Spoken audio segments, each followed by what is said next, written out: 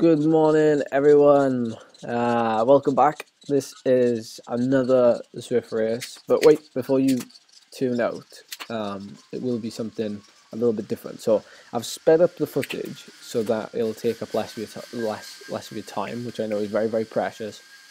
And I just wanted to kind of do these videos because when I'm on Zwift and I'm racing, I realise that a lot of it is tactical, so it's not just like all about raw power. And what I thought was, if I could just put out some videos sometimes of me racing on Zwift, it might actually give an insight into those of you that race in the real world, because I know some of it does actually translate over.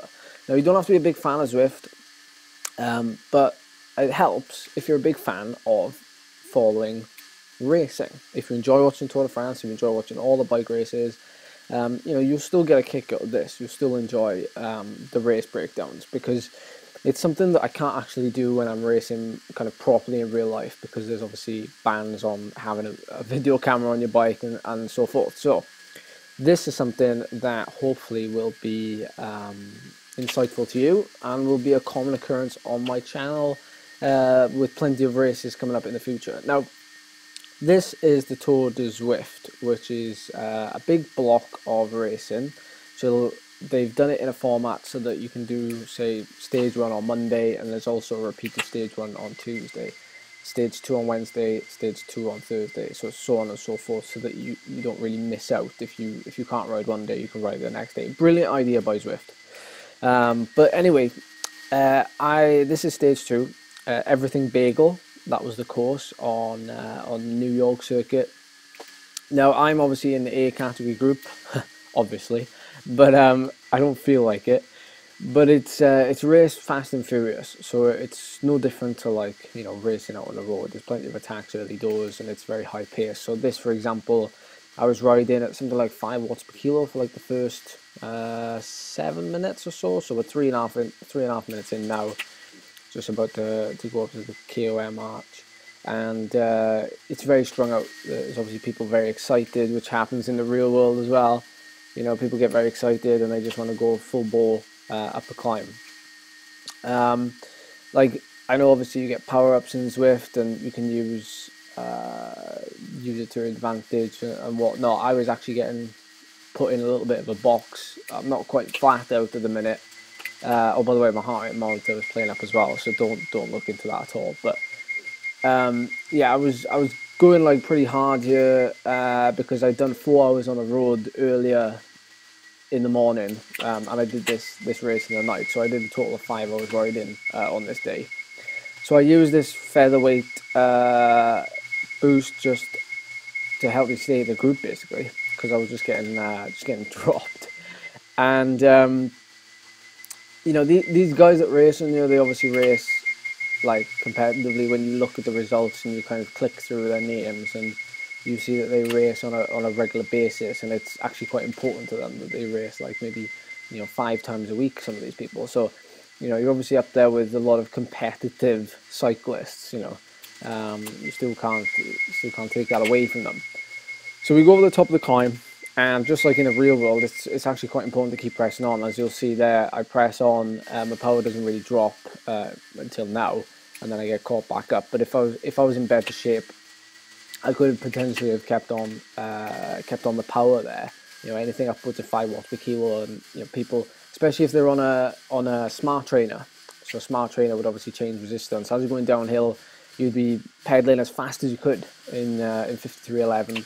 To stay on top of that smart trainer. But of course, I've got a classic trainer, which I know a few of you have been disgusted at because well, I don't know whether you assume that I'd have a smart trainer or not, but I just ride a Cyclops, a real old-fashioned classic trainer with no adjustment whatsoever.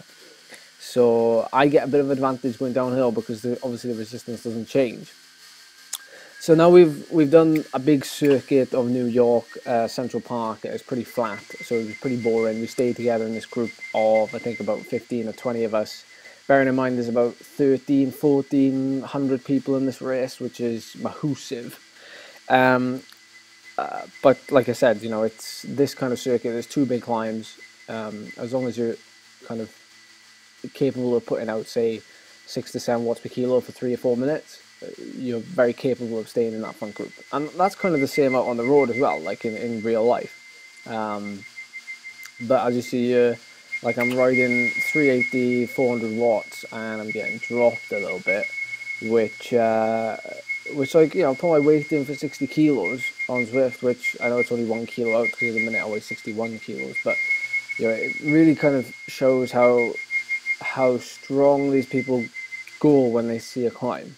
And you know, I've got to dig in pretty much, but that's kind of the nature of the racing. I think on Zwift, it's very kind of start and stop. Like you hit the car, like this is another drag, or goes up to 10%, which is not really a drag, but you can see people are absolutely nailing it up there. You can see their numbers on the right side of the screen. Their watts per kilo goes, you know, to like 10 watts per kilo or something, just that short period of time. But I pace myself to get back on, which isn't necessarily a good thing, because we come to the last climb here with, what is it, 10k to go or something, and I get myself into a bit of a knot. Obviously we're talking now 33 minutes in. We've been going, say, you know, an average of 4.5 watts per kilo for this whole time, which, you know, it's not hanging around by all means, but you know, I've been riding for 4.5 hours today, and it's not, my legs are not liking what I'm doing.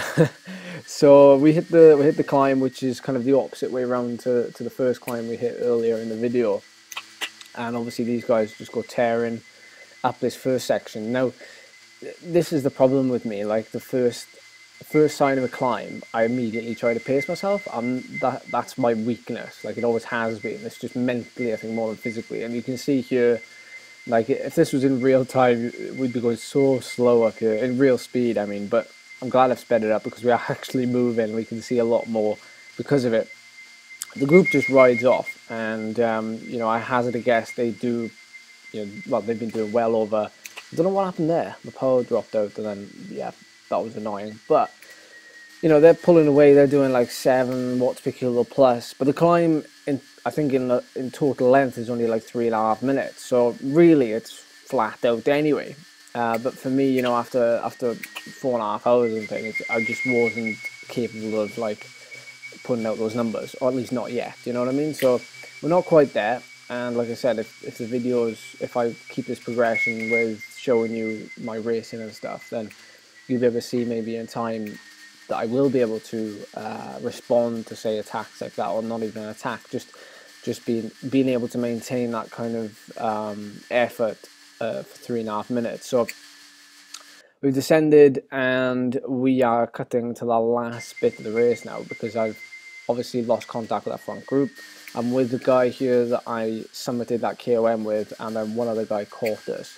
There was absolutely no work going on here, like between us, no cohesion, we weren't working together at all, and you know, you'll find that in a real race situation out on the road, particularly when kind of the race is gone and the race is pulling away. You see a lot of that in the elite races in the UK, actually. Like nobody wants to ride, which is, I suppose, in certain situations it's fair enough, because the race is gone and what have you, but you know, this is a virtual race, so it doesn't really matter, and at the end of the day I'm just doing it for training, so just pressing on, just trying to keep the group, the three of us going. But it's hard to like it's hard to gauge, because when you're on a classic trainer, it's hard to gauge like when to push through or when to ease off, because there's no real changes in resistance when you're drafting and things. So just trying to do my best and stay in the wheels with these guys, and we make no ground whatsoever on that front group. In fact, they just keep riding off, which I suppose a group of 10 is always going to do. You know, in real world situation, like a group of like 6 to 10 is very, very dangerous. You know, if anything like that size goes up the road in you know, in any race, I think there's a lot of danger there, because you know, it's not too big and it's not too small, so it's not too big that they're not going to all work together, and it's not too small that like there's not enough numbers there to actually maintain the really high pace they're doing. So it's a perfect size group. I know this, and with like, you know, kind of 2-3k to go, it's kind of like, you know, what do we do? Well, in a situation like this, it's probably best just to sit on, especially since there's no cohesion in this group at all. You know, there's no work going on, there's no teamwork going on, so just to sit in and don't bother pulling. I did try to have a big old pull because I knew the group was coming up behind us, which you can probably see they're closing the gap down the bottom. Their names are getting closer with the meters on the board. So, you know, for me, I wanted to kind of drag this group away, but it just wasn't working. So, you know, as far as I was concerned, with 1k to go, 2k to go, you just rest up, save your pennies, try and get your heart rate down, get your breath back, and then you just wait. And I waited, and I thought, okay, this gap now, they're like within 7-8 seconds of us, this group behind. So we can either go for 10th or 9th, or we're going to get caught, and then we're going to be like 20th or something. So my thought was, and I don't know Zwift well enough to know the course and know when to attack or whatever like that, but in terms of feel, you can try and gauge how far to go out. So I tried to go out now from like less than a k to go. Obviously, I can't sprint flat out, but because I'm my classic trader. But I tried giving it a go. I didn't get anywhere, and we got swamped. And that was pretty much the end of that. And I rolled in 20th overall, but it was like, yeah, 24th or whatever Zwift was saying. But it's pretty interesting actually, and I want to do more of these because it's more of like it does relate. It's racing, it's tactics, and it's all interesting. So if you're interested in bike racing, you'll still be interested in this. So I hope you enjoyed this little breakdown, this video. If you did, comment below, give this video a thumbs up, and share it with other people that you know in your community. All right, cheers guys, thank you.